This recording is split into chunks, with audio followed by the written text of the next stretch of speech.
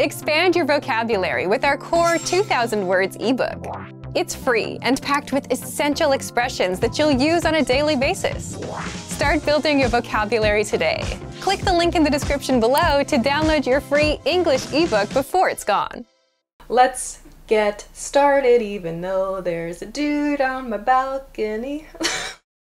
Hi everybody, welcome back to Ask Alicia, the weekly series where you ask me questions and I answer them. Maybe. First question this week comes from Ayman. Hi again, Ayman. Ayman says, what is the use of definite article the? We use the with a singular noun to refer to a specific instance of that noun. So when you're telling a story, we'll often introduce the first instance of a noun with and then after that we'll use the to refer to the specific instance of that thing. So for example, a simple story.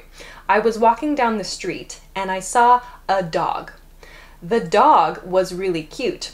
I pet the dog. So in that situation, when I introduce a dog in the story, the first time I talk about the dog in the story, I use to introduce it. Then after that, I use the to refer to that specific dog that I introduced earlier in the story. Every other time that I want to talk about that same dog, I use the before it. So use the word the when you need to refer to a specific noun or when you have to refer to a specific group. So for example, the teachers in the school district went on strike. So specifically, we're talking about teachers in a specific school district. The teachers went on strike. The mothers at the PTA meeting organized a bake sale. It's a specific group that is defined by something else. So in this case, the mothers at the PTA meeting. Only the mothers that were at that meeting, not the mothers from a different group, for example. So we use the to talk about a specific instance of something. Next question. Next question comes from Johnny. Hi Johnny, you wrote a very long message. Thank you very much for watching. There's a slang expression that I've heard several times and don't understand well. I know, right? Using I know, right is like an invitation then for the other person to agree again, really. I know, right? So think of I know, right as like an even stronger, like even more emphasis on the agreement and an invitation for the other person to agree again. I know, right? It's like, yes, and you agree too, don't you? Next question comes from Zafar Ahmad. Zafar Ahmad. Hi. Zafar asks about two sentences. Okay. 1. Have you ever cried in a film? 2. Have you ever cried at a film? My question is about the preposition in or at. Which sentence is correct? And explain the reason. Of course, I will explain the reason. Let's take a look at the first one. Have you ever cried in a film? This is actually a point where the differences between British English and American English might come into play a little bit. Have you ever cried in a film? Could have a few different meanings depending on the situation. If, for example, you are speaking to an actor and you say, have you ever cried in a film? Meaning, when you were in a film, when you were acting in a film, did you cry at any point in time? So, have you ever cried in a film? It could also mean, have you gone to watch a movie in a movie theater and cried at the movie theater or in the movie theater? Your second sentence, have you ever cried at a film? So using at shows like the direction of an emotion. Like we use it with other emotions as well. Like my mom is mad at me or my dad is angry at me. So it's showing the direction of emotion. So in this case, have you ever cried at a film? Meaning, did a film cause you to cry? Have you ever cried because of a film? In my case though, if I wanted to ask my friend if a movie had ever caused them to cry, I would say, have you ever cried at a movie? Next question. Okay. Next question comes from Igor. Hi Igor. Why are verbs like bury, hurry, study, tidy, and try in the irregular verbs list? Their past simple and past participle forms have ed endings like other regular verbs. And the course books used have listed these verbs in the irregular verb list. All right.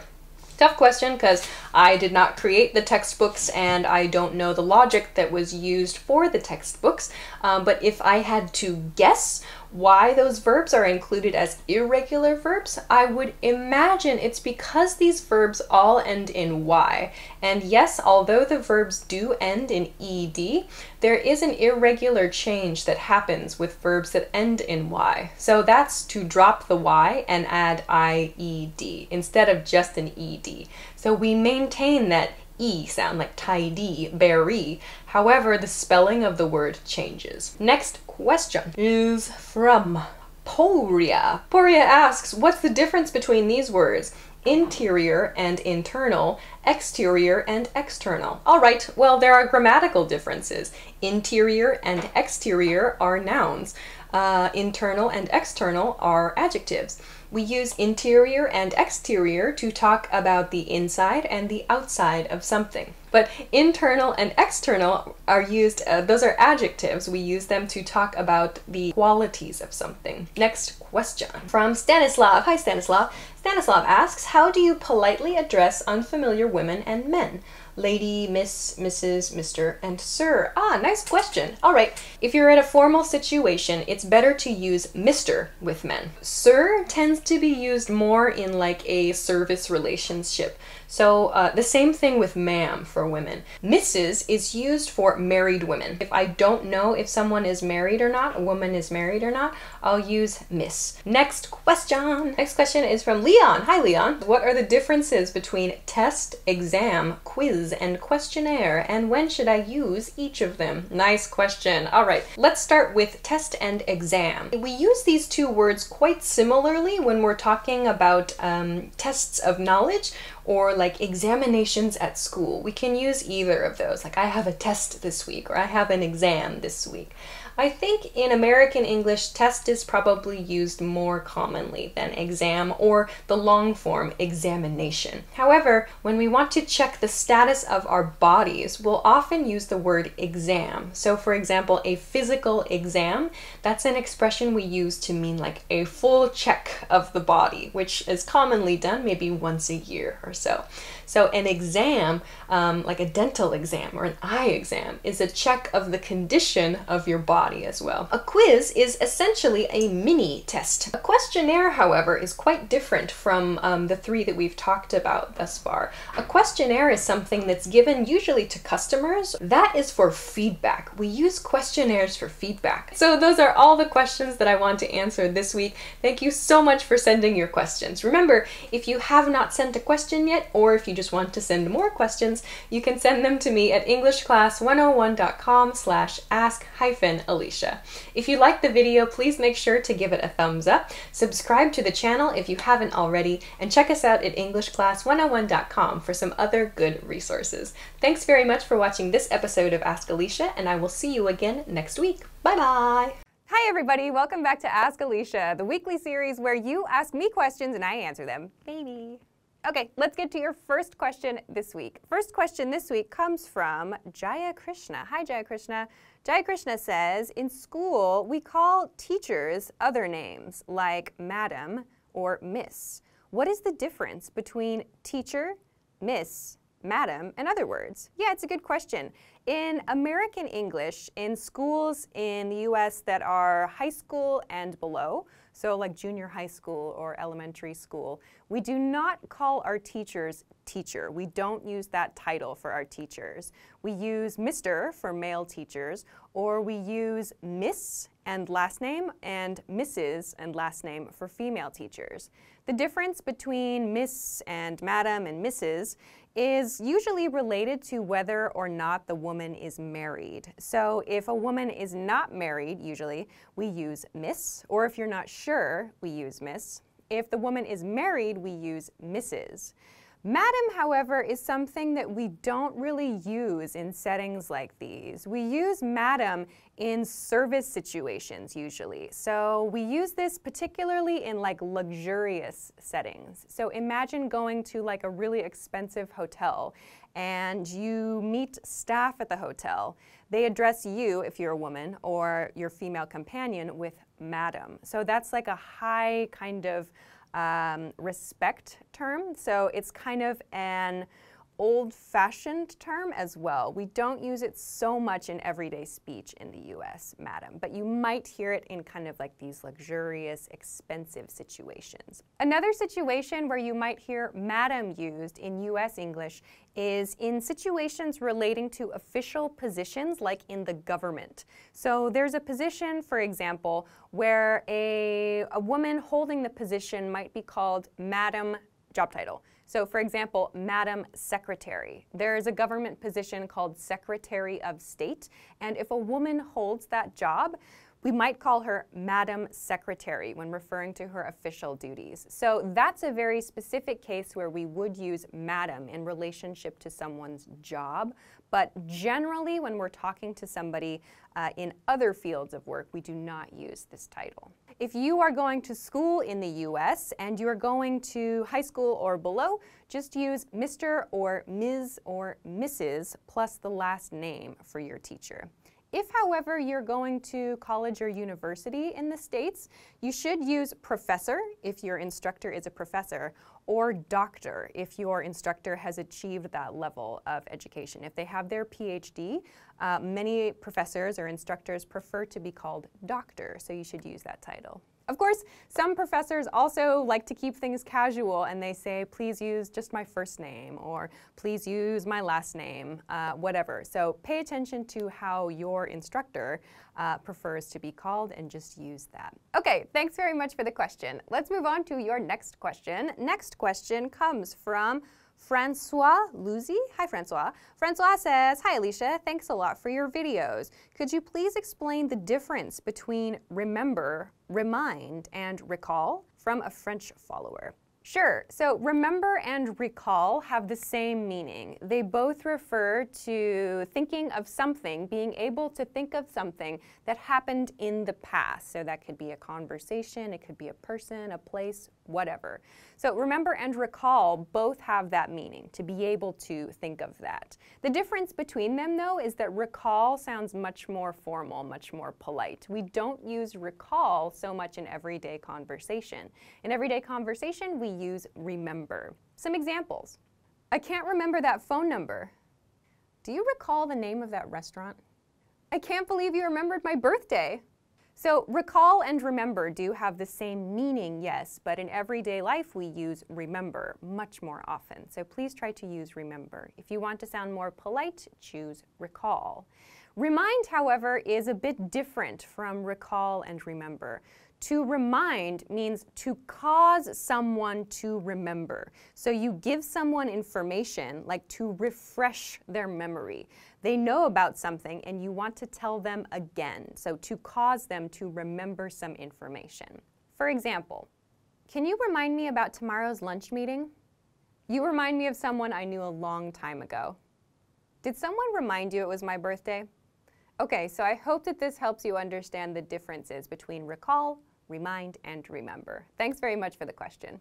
Okay, let's move on to your next question. Next question comes from Win Min Sui. Hi, Win Min Sui. Win Min Sui says, hello, Alicia. What is the difference between trust and believe? Okay, trust means to be able to rely on something. We feel confident about our understanding of something or someone. So we can trust a person, or we can trust a situation, or we can trust an object. So to trust means you're able to rely on that thing. For example, it's important to work with people you trust. This computer crashes a lot. I don't trust it. To believe, however, refers to having faith in something, like you are confident that something is true. So we use believe a lot when talking about religion or when listening to people's stories. Like when we believe a story, we are confident the story is true. When we don't believe a story, we are not confident the story is true. So you may hear believe used in the common expression, I can't believe it, which we use a lot when we feel shocked or surprised. So depending on the speaker's intonation, this can mean they actually do believe it, but they're very surprised, or they really don't believe it. So let's hear a couple of examples. I believe hard work is important for success. I got a huge promotion. I can't believe it. So in the second example there, that kind of excited voice shows that the speaker is really surprised and really excited, and even though they say, "I can't believe it," they're just kind of expressing shock. So it's a true situation. Yes, that condition is true, but they want to express their shock in an excited way. So I hope that this helps you understand the differences between trust and believe. Thanks very much for the question. Okay, let's move on to your next question. Next question comes from Maj. Hi, Maj. Maj says, can I say "I don't give a damn" in an English lesson?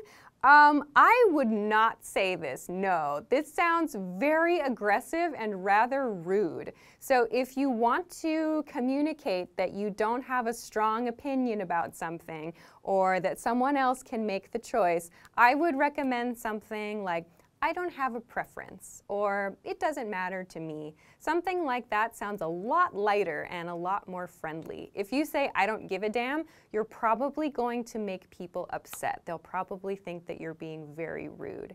Similarly, please be careful with the expression "I don't care." So if you say "I don't care," a lot of people feel that it sounds kind of rude again. So slightly rude, not as rude as "I don't give a damn," but "I don't care" can also sound a little too rough. So instead, please use an expression like "I don't have a preference," or maybe "whatever you think is fine." So please try to be polite in your English lessons. Although the expression you used is grammatically correct and it communicates an idea effectively, you will probably upset someone in your class. So I hope that this helps you. Thanks very much for the question. Okay, let's go on to your next question. Next question comes from João Paulo. Hi, João Paulo. João Paulo says, Alicia, you know the video about American convenience stores? Can you explore something similar to the way Risa did on the Japanese channel? Yes, we have started making videos about culture in the US. So this video about the US convenience stores is now available on the English Class 101 channel. I'll put it behind me on the green screen here. Yay, okay, great. So we didn't explore it. I personally did not explore the channel, but we're trying to think of some other similar things that we could maybe do. So check this out if you haven't seen it already, and also check out the second video in the series about supermarkets in the US, and we'll have some more stuff coming out there soon as well. So we're kind of exploring some culture topics. If you are interested, please check those out. Thanks for this idea. We can consider it, but we'll try to see how we can work things out. So thanks very much for this idea. Much appreciated. Okay, that is everything that I have for this week. Thank you, as always, for sending your questions. Remember, you can send them to me at EnglishClass101.com/ask-Alicia. Of course, if you like this lesson, please don't forget to give it a thumbs up, subscribe to our channel if you haven't already, and check us out at EnglishClass101.com for some other things that can help you with your English studies. Thanks very much for watching this week's episode of Ask Alicia, and I will see you again next week. Bye-bye. Today, traditional classrooms are no longer the only or even best place to learn a new language. More and more people are finding that they can easily learn a language just about anywhere they have a few minutes of spare time, including their daily commute to work. According to the US Census Bureau, the average American spends over 50 minutes a day commuting to and from work, or over 300 hours a year. But rather than simply sitting in traffic and wasting the time, you can instead use your daily commute to literally learn a new language in just a few short months. Our language learning program has specialized learning tools that you can use on your commute to and from the office to master a language in your spare time. What are some reasons traditional classroom settings just aren't the best option for most people in today's fast-paced world? Difficulty getting to and from class. Learning on someone else's schedule. Very expensive and may cost thousands of dollars to complete. Can take years to finally complete classes and learn the language. The simple truth is that traditional classroom instruction is simply not a viable option for most people in today's very fast-paced, time-starved world. Now, let's examine how you can learn a language faster, more easily, and at far less expense than traditional classes, all during your commute to work and back home again. 3 reasons your daily commute can help you master a language in the next year. On average, Americans spend more than 300 hours per year commuting. During the commute to and from work, over 6 hours a week is completely wasted. The time isn't used to help you reach any goals or objectives. But thanks to online language learning platforms with audiobooks and other resources that you can access during your commute, you can easily transform wasted time into progress toward learning a new language. With over 300 hours available annually, your daily commute could provide you with enough time to gain significant skills in a new language each and every year. Increase your earning potential while commuting to work. How would you like to transform all those spare commuting hours each week into more money for a new car, house, or even a dream vacation? According to research, someone making $30,000 per year can boost their annual income by $600 or more per year by learning a second language. Over the course of a lifetime, that's a significant amount. How? From work-at-home translation jobs to working overseas, there are many ways to leverage your second language into more money in your bank account. So instead of wasting your precious time, you can make your commute more productive and eventually profitable. The more languages you learn, the higher your income potential. Repetition is key to mastering a new language. Not sure if it's practical to learn another language while commuting to and from work each day? Well, not only is it possible, learning in your car on the way to and from work each day can actually help you learn and master any language quickly. The simple truth is that repetition is absolutely vital to truly internalizing and mastering any language. So, if you listen to audiobooks or even audio lessons on your commute to work, and then repeat the same lesson on your commute home, the information is more likely to be locked into your long-term memory. Our language learning program has been helping people learn and master language in the comfort of their home, during their daily commute, or any place they have a few spare minutes of time. Here are 5 features of our program that make it easy to learn a new language while commuting to and from work. First, the largest collection of audio lessons on the planet by native speaker instructors. Every single week, native speaker instructors create new audio lessons. All lessons are short, to the point, and guaranteed to improve your mastery of a language. Second, the word of the day. Simply exposing yourself to new information and vocabulary terms helps increase your fluency and mastery of your target language. So every single day, check out the word of the day and memorize it during your commute. It's a quick and easy way to boost your vocabulary every day. Third, daily dose mini lessons. Have a short commute to work but still want to make progress towards learning more than just vocabulary? Not a problem. Our daily dose mini lessons are 1 minute or less and are designed to improve your grammar, conversations, and pronunciation. Fourth, all content is available on a convenient mobile app. You don't need a PC or tablet to learn during your daily commute. Instead, all of our lessons, tools, and resources are available 24/7 via our mobile app. That means you can access all of our audio lessons and other tools during your commute to work or anytime you have a few spare minutes. Fifth, audiobooks and other supplemental resources. In addition to the world's largest online collection of HD audio lessons, our language learning program has audiobooks to enhance your understanding and make it more convenient than ever to learn a language during your commute. The average commute time of most Americans is over 300 hours each year, and it's the perfect opportunity to learn and master a new language. Use the dead time during your daily commute to learn a new language and potentially boost your lifetime earnings. Whatever your motivation, our language learning program has the tools and resources necessary to help you learn a new language each year during your commute to and from work.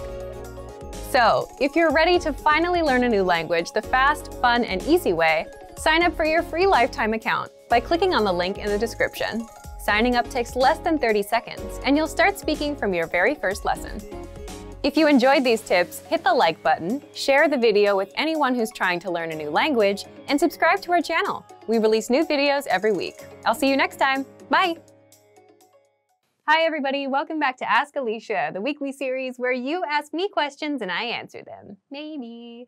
Let's get to your first question this week. First question this week comes from Marvin James Mamorno. Hi Marvin.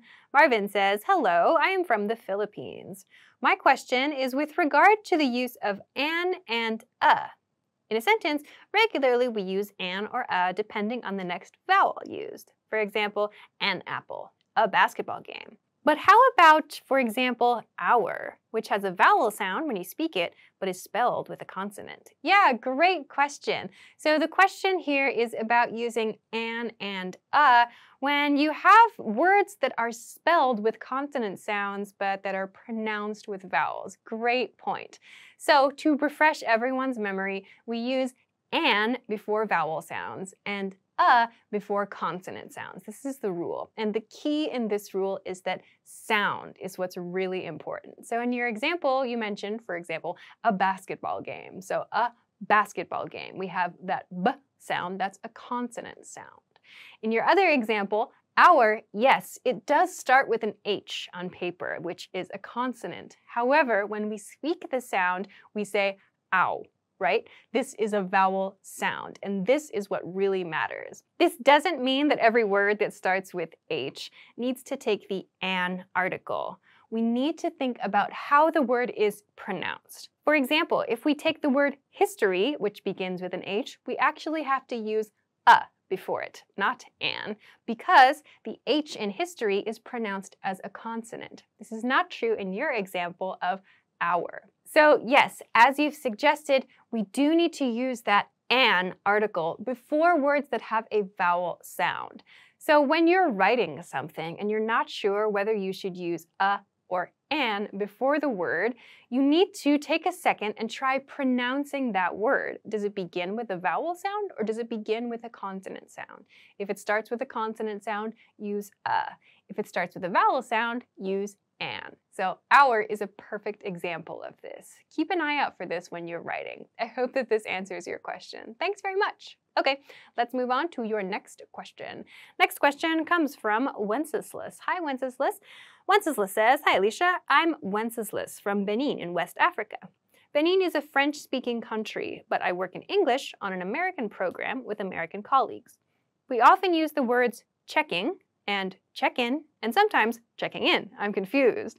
I know in one of your last lessons you explained the meaning of check-in, but could you talk a little more about the difference between them? Sure, okay. So our focus words here are checking, check-in, and checking in. Yeah, we can use these three in very similar ways. For example, you might hear somebody say, I'm just checking, or I'm just checking on this thing, which means I am currently in the process of confirming something. So we can use checking and confirming in work and in study situations to mean kind of the same thing. I want to confirm something, or I want to check the status of something. I want to learn any updates about something. So we can use checking to do that. So you might get a message from someone that says, just checking this thing, or just checking on this thing, which means I would like to get an update about this thing. You also mentioned check in. To check in also means to get an update. You can think of this as a set phrase, a phrasal verb. To check in means, in this case, to get an update about something. So I want to check in about this topic. I want to check in with you. So we typically follow check in with to mean a person. I want to check in with you. I want to check in with him. I want to check in with the project manager. Or we use check in with about. For example, I want to check in about the project status, or I want to check in about this or that. So we typically follow check in with one of those two words, about or with. Finally, the last one that you asked about was checking in. You might see this used just as a short phrase in a message somewhere, like, hey, your name, checking in, which means I just want to say hi, or I just want to send a message to remind you that I exist. That's kind of the feel of checking in. So it sounds like maybe you haven't heard from someone for a while and you want to see how they are or how they're doing. You want a status update. Maybe you haven't heard from that person for a while and you'd like a status update, or you'd like to get some information about what they're doing or what they're working on. You might get a message that says, hey, so-and-so, just checking in. I want to see what you're up to these days, or how is the project? So we use checking in to do that. So checking, check-in, and checking in all refer to this idea of getting an update about something or getting an update from someone. Yes, of course, there are other uses of checking and check in too.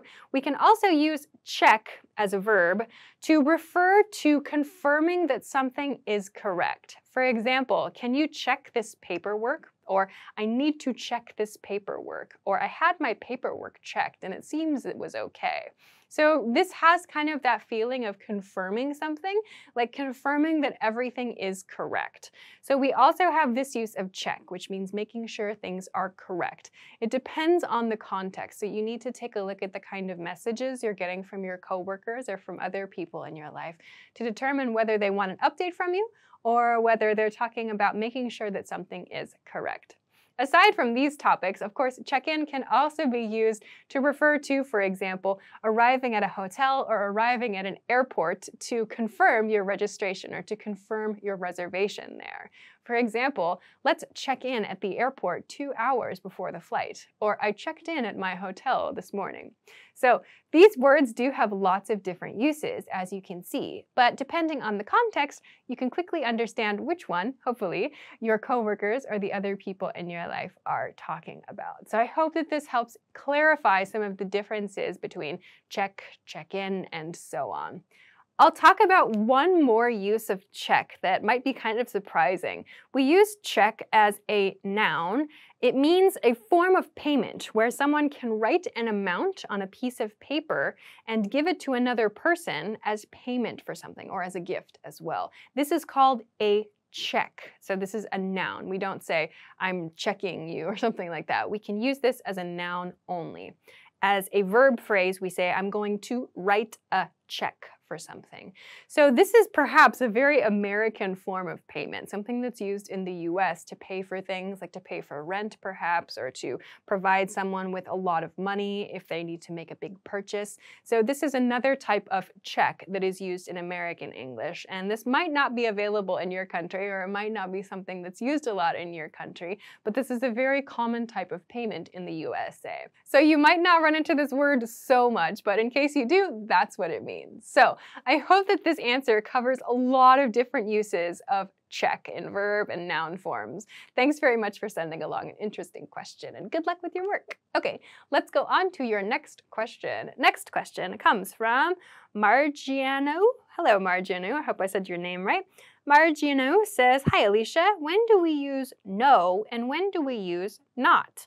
I'm very confused. Okay, well, let's just break this down into very, very simple sentence structures. Of course, we can use no to reject something, to say, I don't want that, or I don't like that, right? We cannot use not in this way. We have to use no to reject something or say, we do not want something. But when we make larger sentences, like, for example, with an adjective or with nouns and so on, we need to think about the differences between these two words. Let's start with not. We use not with adjectives. For example, we could make a sentence like, I am happy, right? Or I am sad. To make this sentence negative, we use not before the adjective. For example, I am not happy, or I am not sad. We cannot use no in this way. That would become I am no happy or I am no sad. This is completely incorrect. We cannot use no in this way. So we use not before adjectives to make them negative. We also use not with verbs. For example, he eats dinner every day. Okay, great. But if we want to make that a negative sentence, we would say he does not eat dinner every day.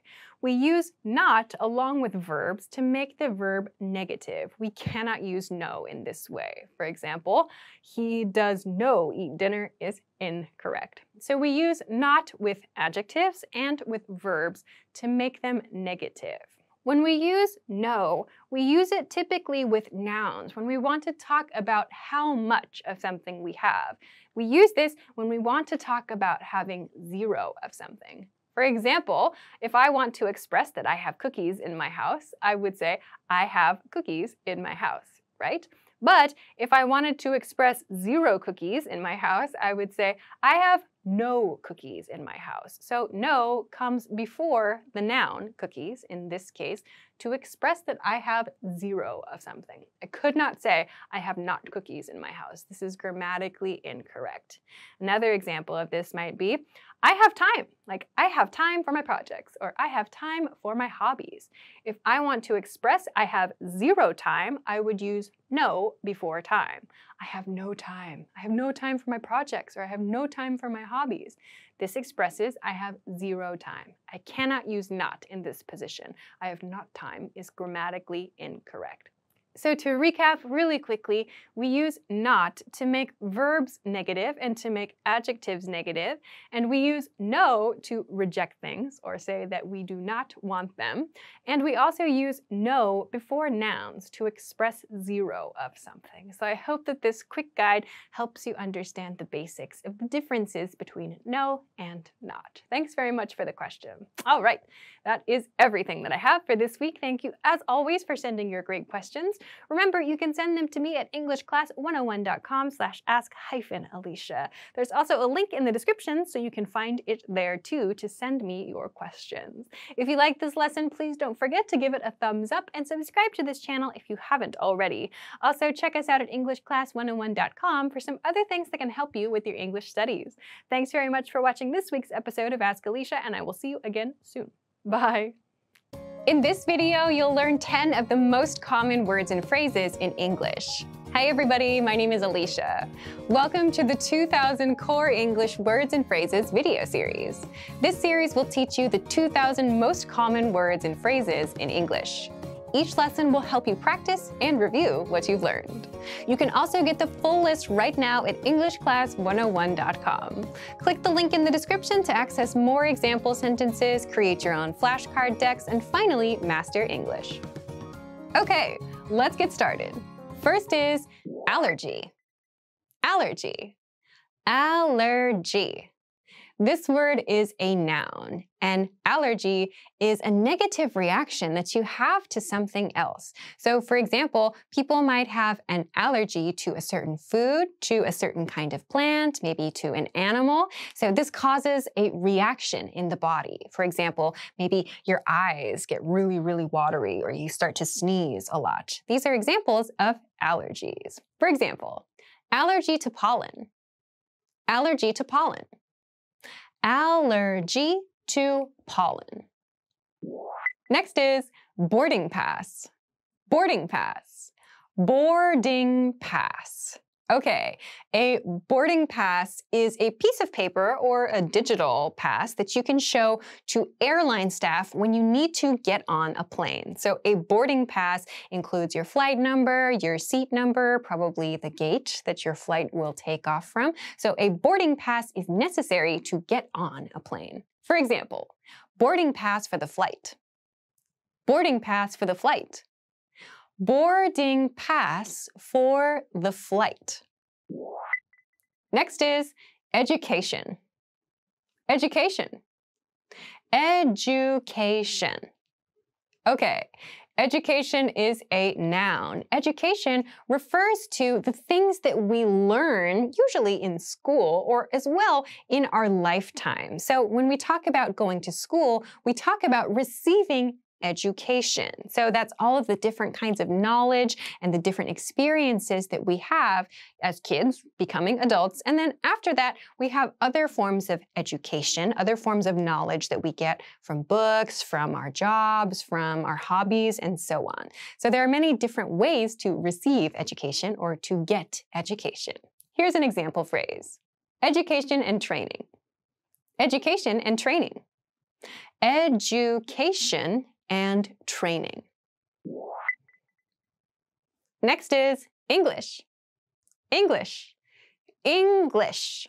Okay, so English is the language that you are learning right now with this video. So English is a very interesting language. It pulls inspiration from many other languages and countries and cultures around the world. With English, we have kind of interesting spellings to think about, interesting ways to pronounce words, and there are many different dialects to consider in English as well. Here's an example sentence. Mr. Suzuki teaches English. Mr. Suzuki teaches English. Mr. Suzuki teaches English. Next is law. Law. Law. So, law can refer to two different things. Law can refer to a country or a city or a state's rules. Their formal rules are called laws. And when we go to school to study those things, because we want to become lawyers, we also refer to the study of those things as law. For example, law school, law school, law school. Next is flute. Flute. Flute. So a flute is a musical instrument. A flute is played in this position. So we use our two hands next to our face to play the flute. It's a long kind of tube-shaped instrument that makes a high-pitched sound. This is very, very common in orchestras and in symphonies and in maybe high school bands as well. For example, silver flute. Silver flute. Silver flute. Okay, next is IT department. IT department. IT department. Okay, an IT department is a very, very common section in many companies and many organizations. The IT here stands for information technology. So usually the IT department is responsible for helping people with their computer problems, with other technology problems, media problems, and so on. For example, call the IT department. Call the IT department. Call the IT department. Next is business trip. Business trip. Business trip. A business trip is a trip that you take specifically for business. So that means it's different from a vacation. When you take a vacation, it's just for fun. When you have a business trip, you have to go somewhere for work. And maybe you have some fun while you're there also. But the main purpose of your travels is work or business. For example, go on a business trip. Go on a business trip.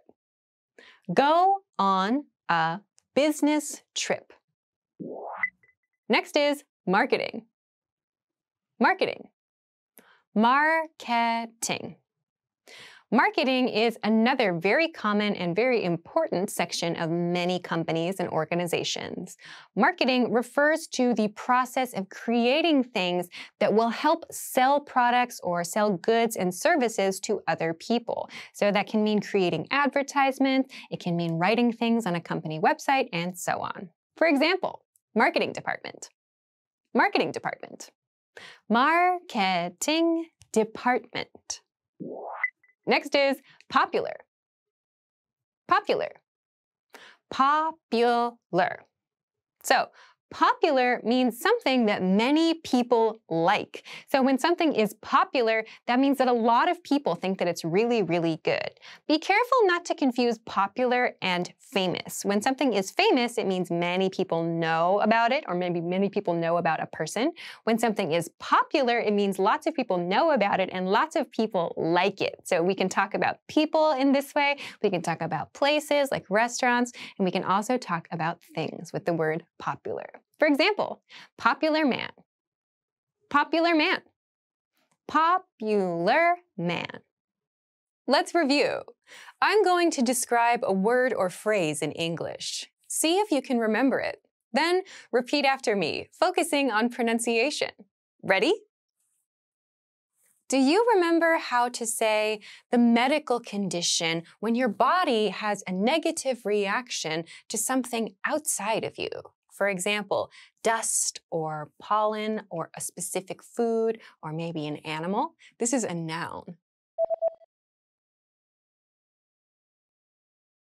Allergy. Allergy. And how to say the piece of paper or the digital piece of paper you use to get on an airplane. Boarding pass. Boarding pass. What about the word we use to talk about the process of gaining knowledge, usually in school, but in work situations as well?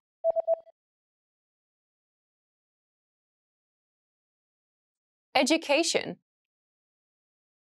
Education.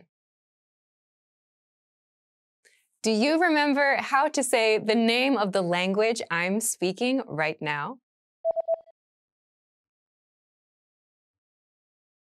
English. English.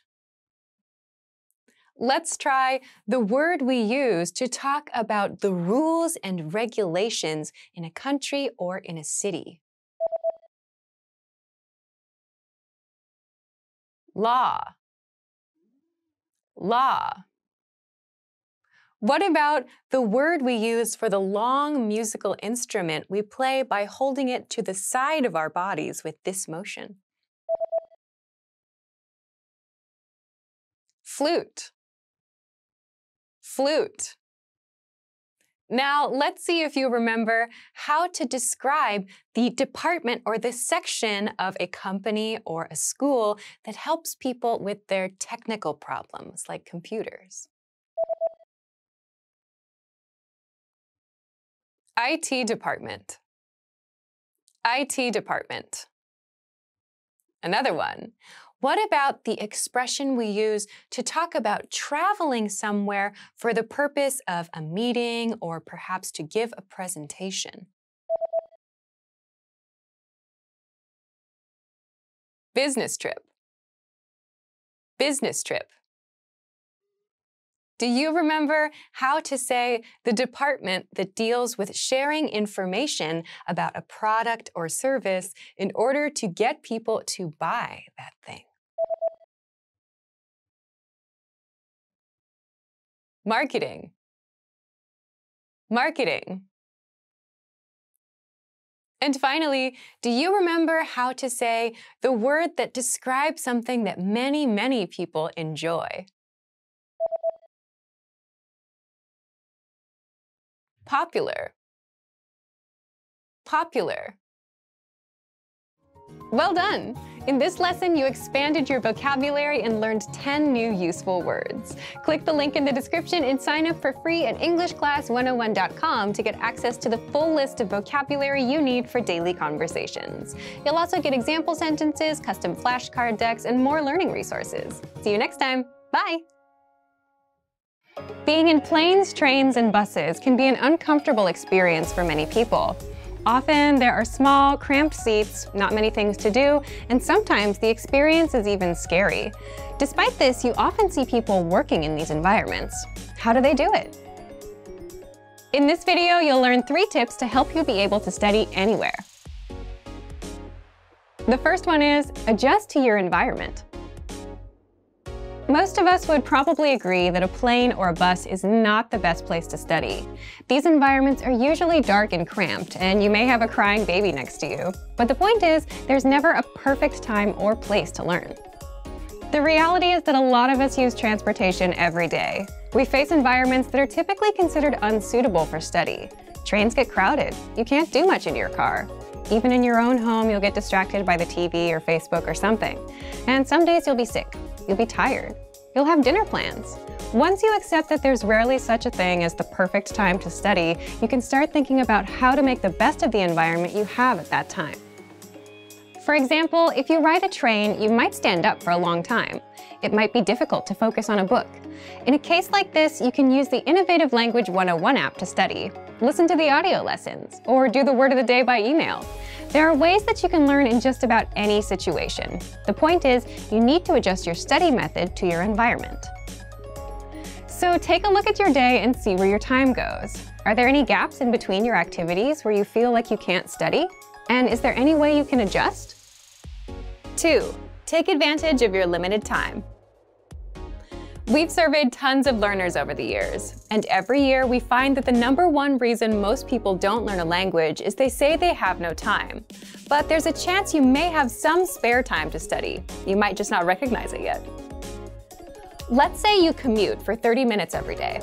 You can ask yourself, how do I put these next 30 minutes to use?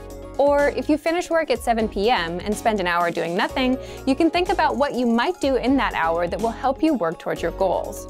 You don't have to use all 30 minutes of your commute or the full hour of your free time, but you can definitely fit in a short lesson or take other steps towards your goals. 3. Have an on and off mindset. When you work, it can be really helpful to have a kind of on-off switch for when it's time to work and time to rest. You can apply the same idea to your language studies. When it's time to study, you can focus solely on that. You don't spend time thinking about doing it, you just do it.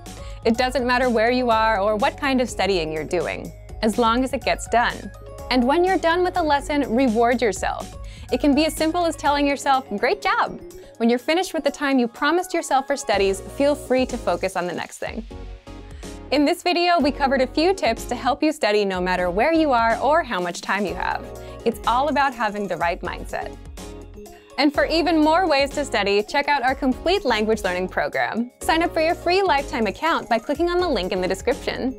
Get tons of resources to have you speaking in your target language. And if you enjoyed these tips, hit the like button, share the video with anyone who's trying to learn a new language, and subscribe to our channel. We release new videos every week. I'll see you next time. Bye! In this video, you'll learn 10 of the most common words and phrases in English. Hi everybody, my name is Alicia. Welcome to the 2000 Core English Words and Phrases video series.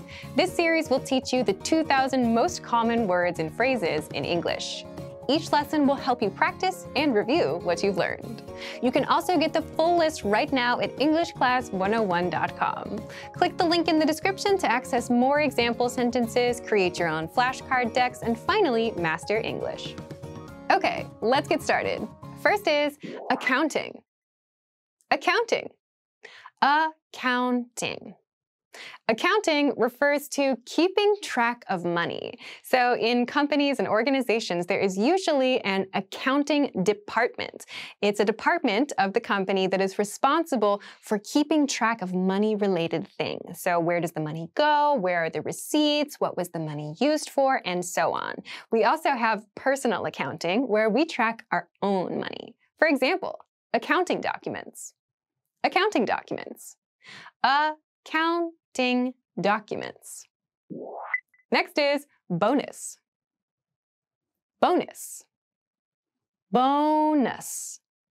A bonus means something extra. It means something that is not part of the original plan, and in many cases, it refers to extra money. So if you receive a bonus from your job, for example, it means that you receive extra money at your job. You might also just get something called a bonus at something like an event or at a restaurant or maybe at some kind of concert that you go to where you receive something extra as a kind of gift. But usually this refers to money from work. For example, annual bonus. Annual bonus. Annual bonus. Next is light. Light. Light. So there are a couple of different uses of the word light, but for this video, I want to focus on the one that refers to weight. So this light is the opposite of heavy. So something that is heavy weighs a lot. It's difficult to pick up. Something that is light does not weigh a lot. It's very easy to pick up. For example, light feather. Light feather. Light feather.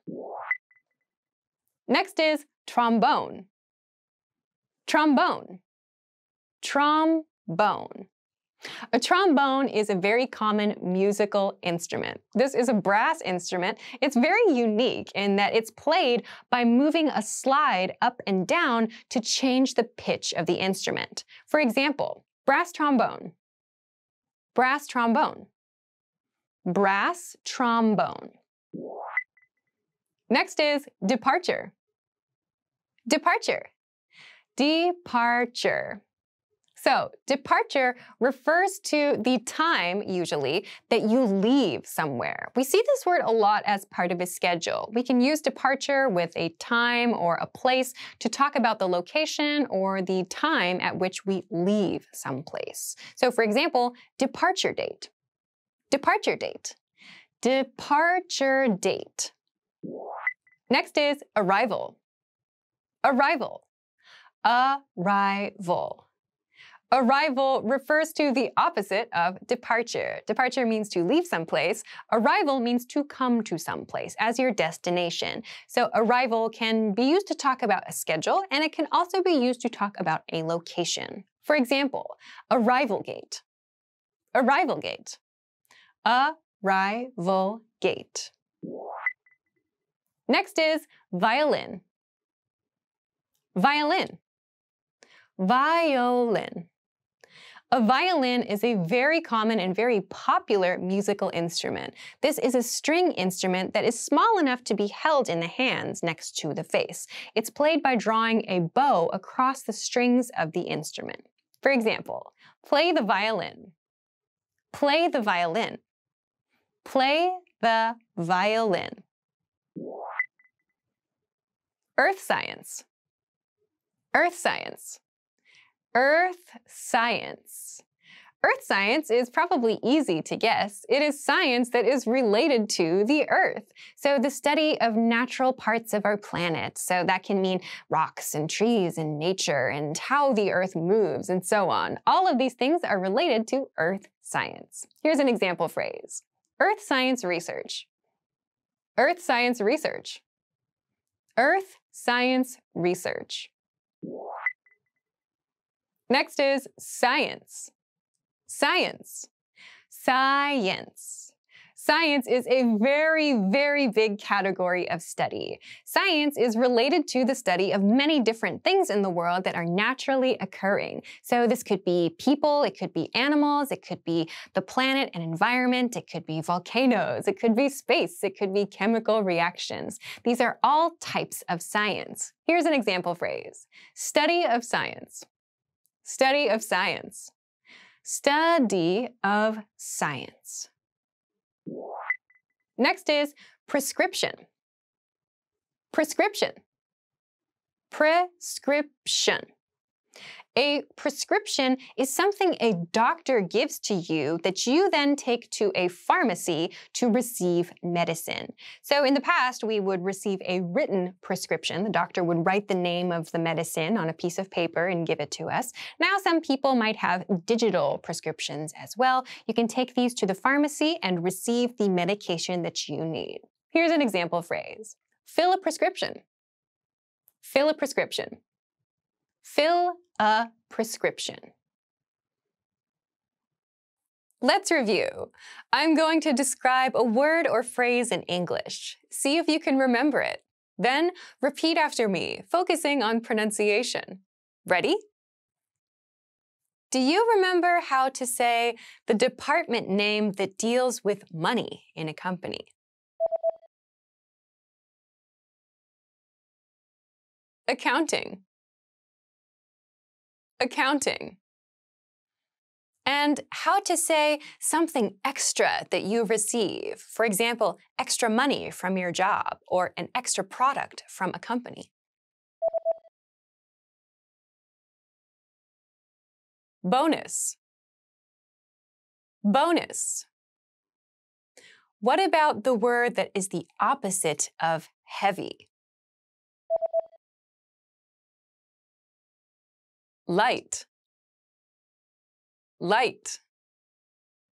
Do you remember how to say the instrument that's made of brass that we play by moving a long arm up and down?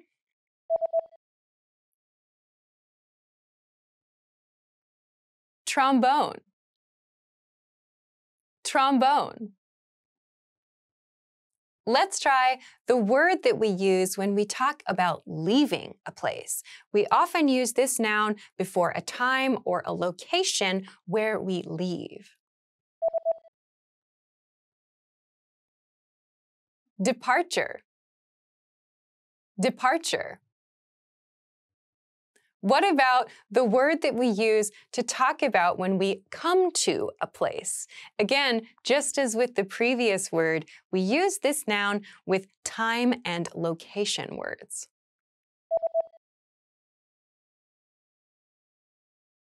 Arrival. Arrival.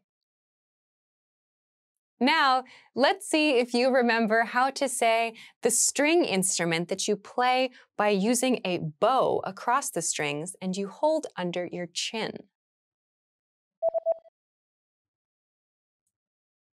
Violin. Violin. Another one. What about the subject of study that's specifically about studying our planet in a scientific way?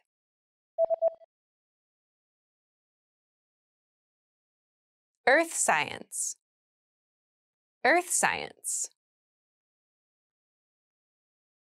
Do you remember how to say the topic of study that deals with all kinds of different natural processes? For example, biology, chemistry, physics, and so on.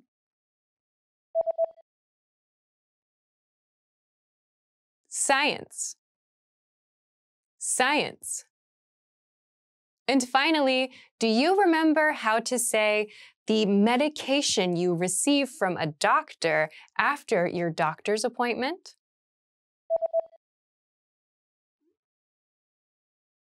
Prescription. Prescription. Well done! In this lesson, you expanded your vocabulary and learned 10 new useful words. Click the link in the description and sign up for free at EnglishClass101.com to get access to the full list of vocabulary you need for daily conversations. You'll also get example sentences, custom flashcard decks, and more learning resources. See you next time. Bye!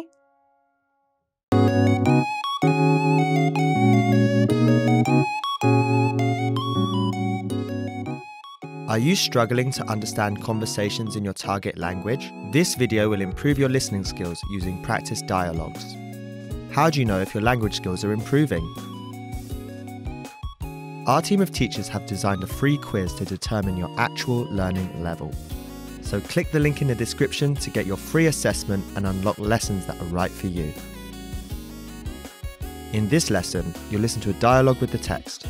Second, you'll review the key vocabulary followed by the English translations.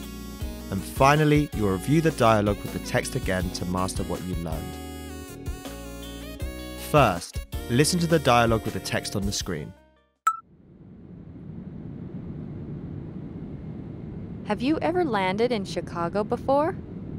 No, this is the first company I've worked for that flies to Chicago. Yeah, I worked for a company last year that serviced the Chicago area, but not Chicago.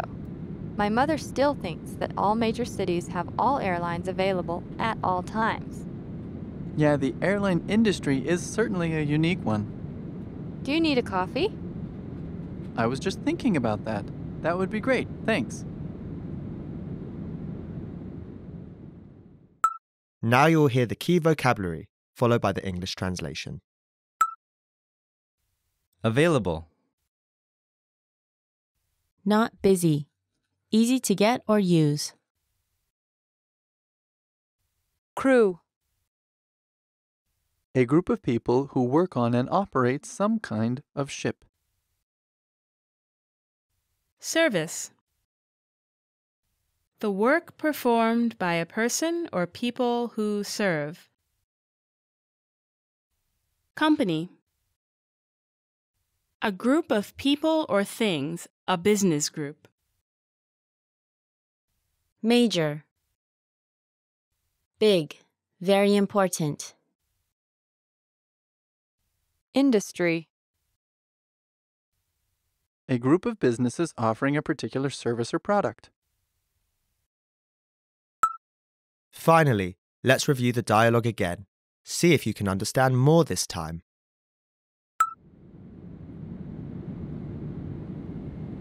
Have you ever landed in Chicago before? No, this is the first company I've worked for that flies to Chicago. Yeah, I worked for a company last year that serviced the Chicago area, but not Chicago. My mother still thinks that all major cities have all airlines available at all times. Yeah, the airline industry is certainly a unique one. Do you need a coffee? I was just thinking about that. That would be great, thanks. This is the end of the lesson. In this lesson, you improved your listening and mastered key vocabulary for everyday life conversation. Don't forget to click the link in the description to get your free assessment and unlock lessons that are right for your learning level. Keep practicing and move on to the next lesson.